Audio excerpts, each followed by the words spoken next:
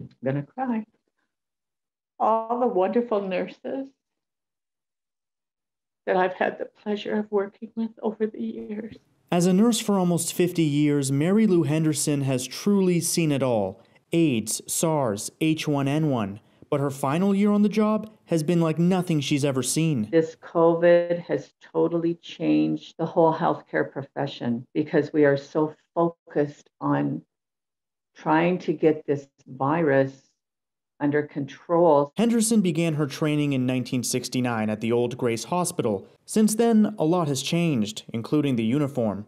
The last 2 decades of her career have been spent at the Olette campus of Windsor Regional Hospital. I was like, I gotta do something for her so that she, A, knows she's special, that she knows she's loved, and that she knows she's appreciated. That message of appreciation came Wednesday, with a surprise pickup from a limo, flowers presented by the CEO of Windsor Regional Hospital, and signs.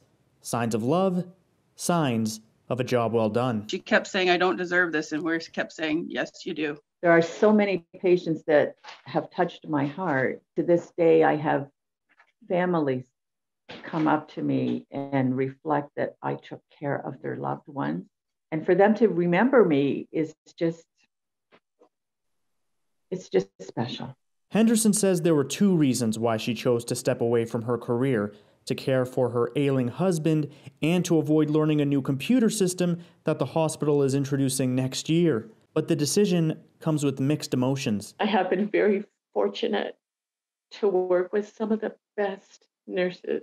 I've been blessed with having a profession that has never been a job to me.